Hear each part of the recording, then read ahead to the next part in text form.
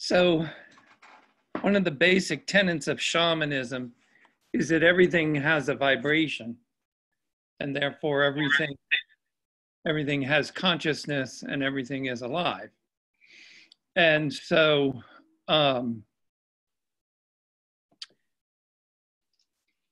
so we ride the waves that our first three speakers have all addressed, and it's a roller coaster ride, and being in the physical, being human, is magnificent and gruesome because we feel everything, and we're at the densest part of our spectrum of existence, where resistance and growth are felt most strenuously in the physical.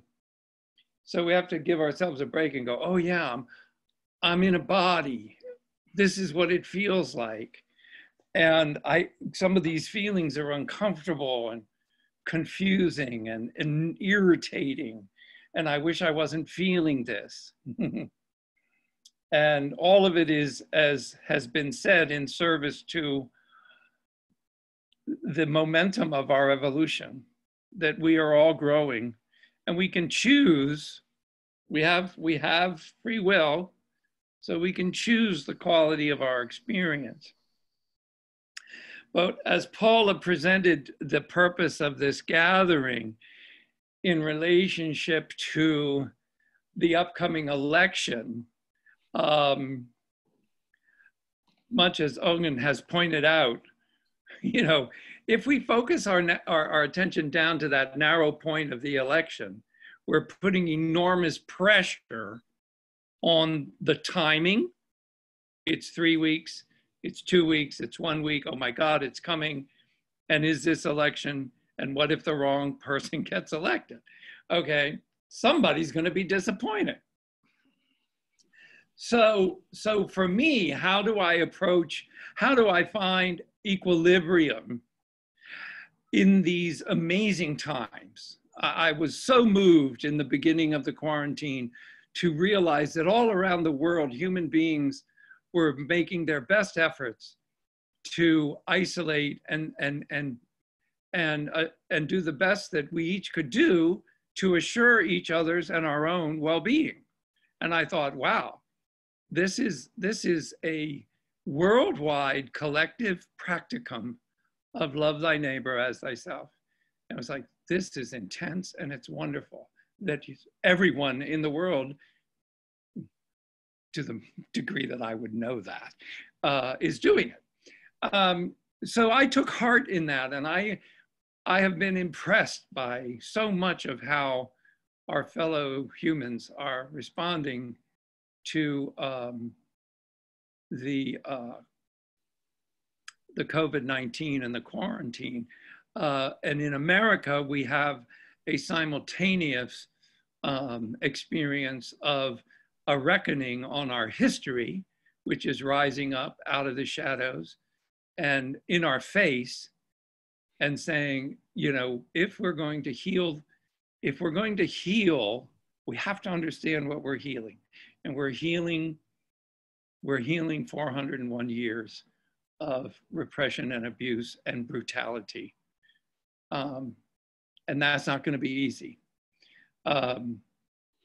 And we see all sorts of aspects of those elements in our culture coming up for assessment. So how do I find equilibrium? Because I'm as reactive as anybody. I can have my really bad days. I can say things, and I always add the caveat after I've said it is, I used to be a nice person. Because, you just want to smack some people some days. And it's okay to have that feeling. That's our heart saying, this is a moral outrage. This offends my spirit. And we have to, I teach acting, I run a theater, we have to acknowledge the emotions, but we don't have to take action in those emotions. Where do I go? I try to remember that we all possess a sacred treasure. we are love. Love is our treasure. And the only thing that can diminish our experience of that core existence within us, which is love, the only thing that can diminish that in us is ourselves. And so how do I find my way back to my loving core? And when I can, and with the help of the guides, the guardians, the angels, and the archangels, and all of our cosmic cousins, and all of the dear people who come together in sacred circle and help to hold me up, I can find that place in me that is unconditional love. I don't have to manufacture it. I just have to bring my conscious attention back to where that abides in me. And from that place, I can look at every situation much as Ogun described it and Rebecca described it. That's my fulcrum. The love is my fulcrum.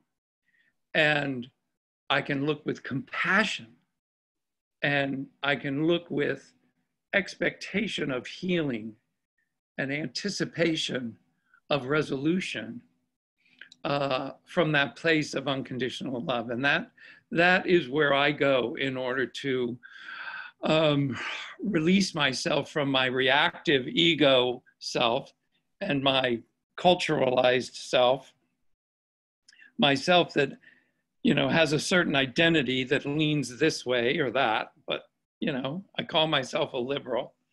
And, you know, what the hell does that mean? In it, it has a lot of imperfections hidden, okay? So we have to take those broad identifiers that give us comfort and sort of a shield I can hide behind the fact, oh, I'm a liberal, you know, I can feel good about myself. But I also participate in this brutal culture. I pay my taxes, I support the machine, and I have to admit that I'm part of the problem. And that's not to criticize myself or make myself less than. It's to say, if we want to heal the whole, as Ogun said, we have to heal the individual wounds and misperceptions and the distorted beliefs that we have formed from our own personal histories and from the things we have been taught and the things we've experienced. And so for me, it's love. Love is the fulcrum. Love is the gift. Love is the reality. And through that lens, I can face even the most out of balance person with a sense of compassion and hope and positive anticipation for healing. So that's what I have to say.